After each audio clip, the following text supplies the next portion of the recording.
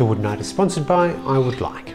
This video is sponsored by Sleeping Duck. Well, in the past for long rails, like on the side of a bed or on a dining table, I've used the crosscut slate on the table saw. Having a miter saw makes these really long cuts or really long pieces that need to be docked really easy. And this has been a fantastic tool for us of late. So at the moment I need to cut the rails and the cap pieces for the rails that go on the side of the bed. So these need to be cleaned up on one end first, then I can measure it and cut it to a closer to final length.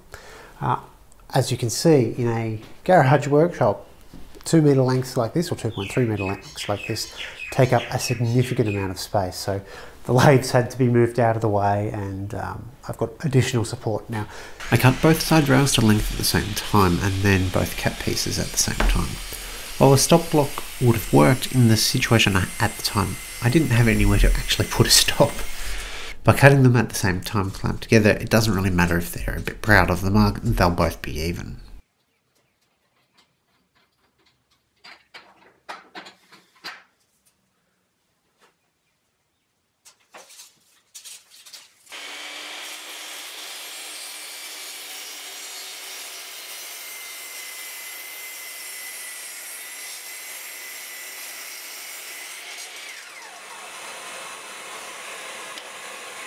Once the cap pieces were cut to length, I could rip them with a slight bevel at the table saw. The offcut was used later on in the headboard. We actually bought the featherboard specifically for this project, and for these long rips, it made things so much easier and safer. Because my blade was getting a bit worn, a little bit of cleanup with a hand plane was needed.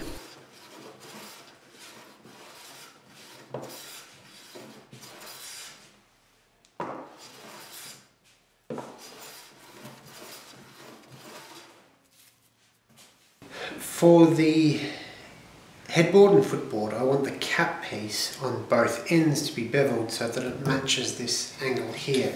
That way it'll look something like that, and it'll have a nice continuation all the way around. Now that particular angle, I don't really care what that number is.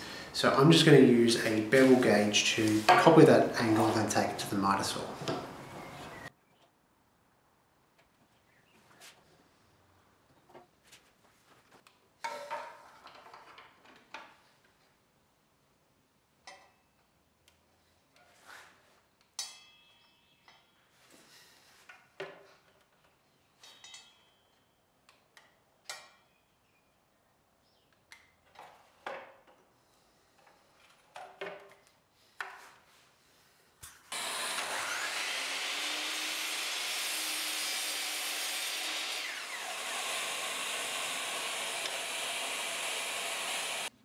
The side rails are pretty straightforward, with the cap pieces just edge glued on. The easiest way I've found for glue ups on really long pieces like this is to tape the coils to the piece of work ahead of time. It helps distribute a bit of pressure, but more importantly, make sure you don't dent the wood, particularly on the top of the caps.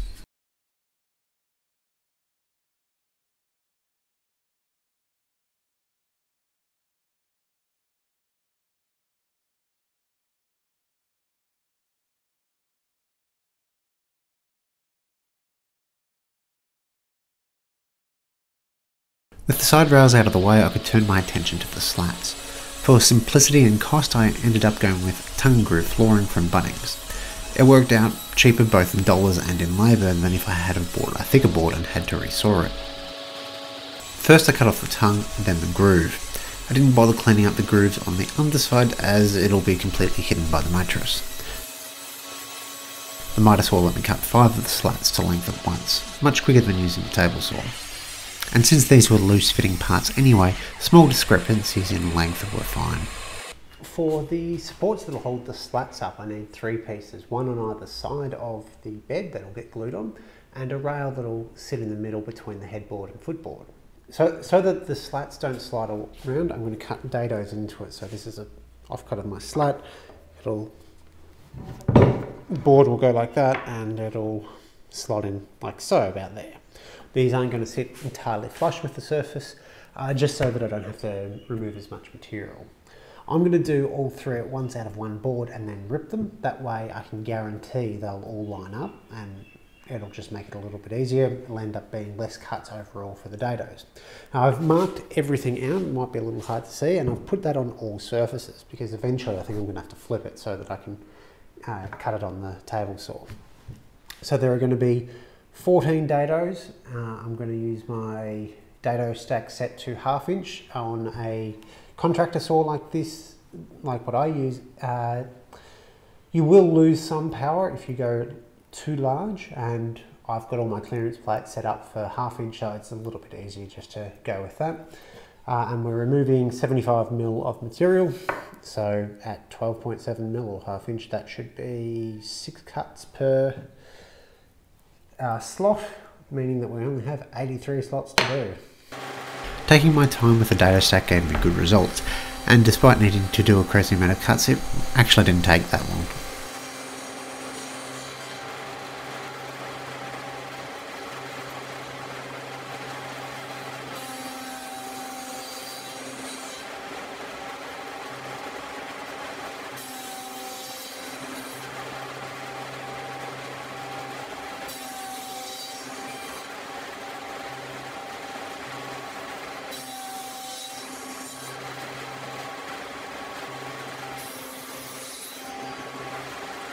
Because it's an invisible surface, I didn't have to be perfect with the cuts, and could just knock the excess out with a mallet.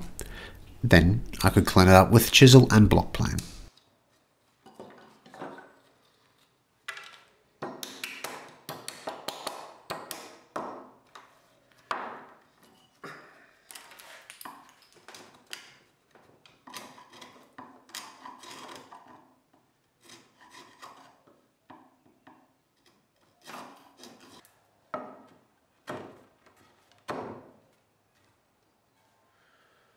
Once it was all cleaned up, I could rip it into the 3 sections I needed.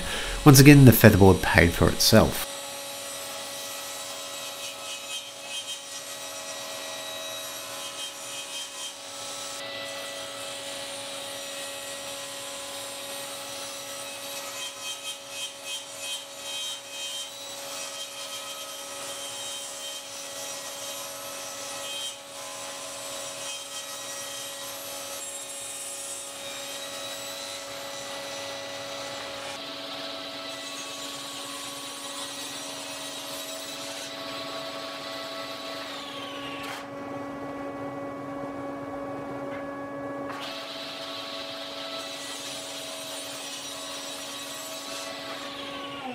The side slat supports will just get glued on, but the central rail needed to have a bracket to hold it up between the headboard and footboard. Using some scrap, I could rip and cross-cut it to form a U-shaped bracket.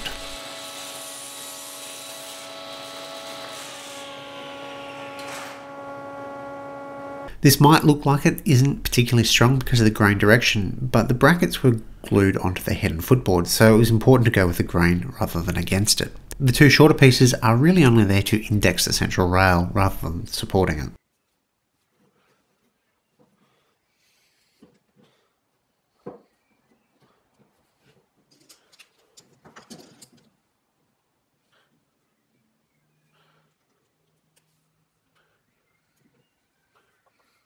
Right, so it's time to glue the slat support on. I've got both pieces here so I can glue them up at the same time, but also so I can orientate them in the correct direction. In case there's any difference with the dados, they need to be lined up. I've got these 2 supports, one on each end, to raise it up about 20mm, and that's to compensate for the bracket that will go through the central rail. So now it's just a matter of gluing it on, making sure it's 40mm in from the rail so that I can get the brackets in.